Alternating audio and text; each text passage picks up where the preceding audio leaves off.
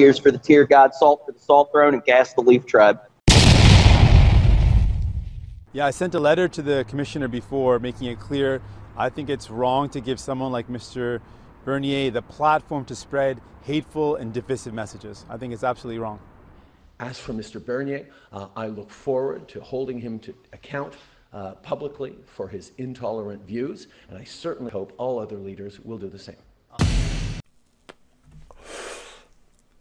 Just cue the fucking music. How the fuck am I supposed to open this? Seriously? Really? What am I supposed to say? Hear the song of Slanesh.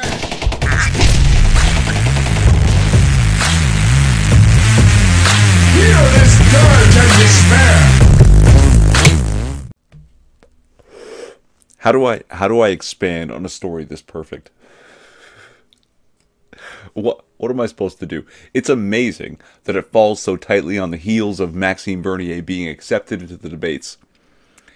And you can see Justin Trudeau in that clip that he's actually happy to have Maxime Bernier there. Not because he thinks he's going to split the vote, but because he thinks it will take some of the heat off of him. He'll spend less time trying to defend his record at the podium if Maxime Bernier is there, parrying and dodging baseless accusations of racism and xenophobia. And then this.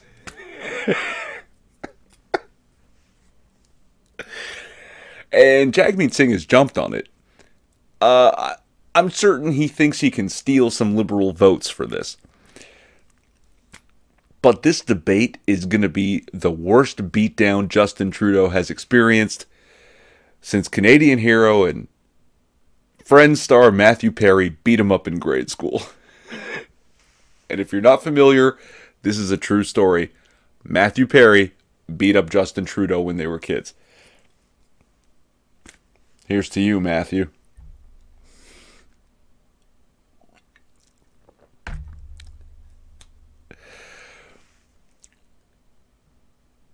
Now, Max handled this perfectly, in my opinion. He went with what I call the high road troll. I'm not going to accuse Justin Trudeau of being a racist, but he's the master of identity politics, and the libs just spent months accusing everyone of being white supremacists. He definitely is the biggest hypocrite in the country. And this tweet just makes me so happy. It makes me proud to be a PPC supporter. Like, I was already proud to be a PPC supporter, but I'm prouder now for that tweet. Good job. Good job, Max.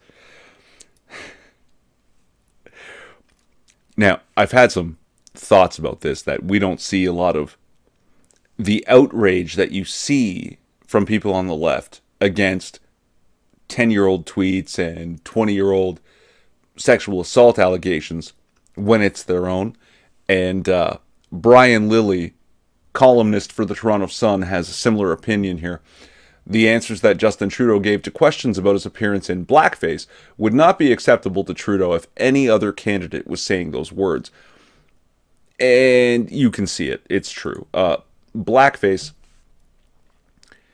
versus brownface. Trudeau also admitted to wearing blackface makeup when he was in high school performing the song Deo. You know, Come Mr. Tallyman, Tally Me Banana, Beetlejuice, that one. And yet, I don't think we're going to see the level of outrage from the left. And it's not that I feel the outrage, it's that they're supposed to, based on what they claim. But I don't think it's going to happen. And before I forget, let's take a good look at this picture. I know it's very dark and in black and white, but look closely. Look at the way he's gripping up on this woman. This is Joe Biden levels of creepy. And the accusation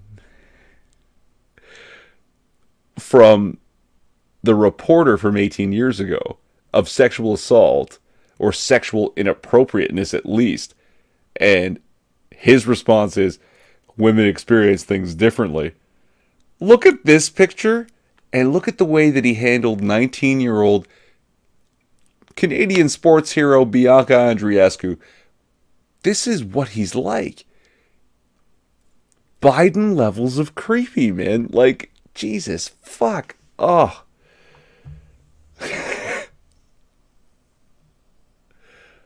is insane.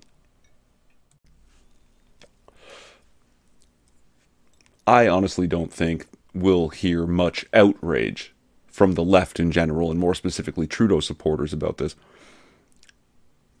I don't think they'll call him racist or try to cancel him the way they would any other character, namely any conservative. I think they'll actually jump through hoops and bend over backwards trying to excuse the behavior, or some even go so far as justify it. It wouldn't surprise me. And we'll hear from people that this is rules for thee but not for me, and it's okay when we do it, and that it lacks logical consistency. But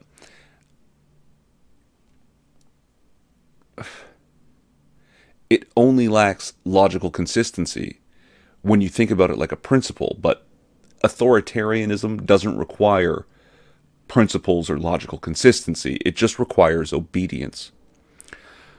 So when we stop thinking about it like principles and start thinking about it like an array of weapons, it suddenly becomes perfectly logically consistent that these are an array of weapons to be used against their enemies.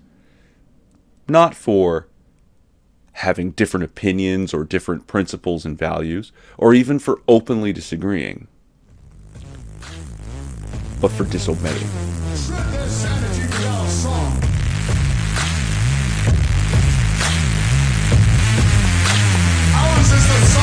Relevant links to shit I said in the description?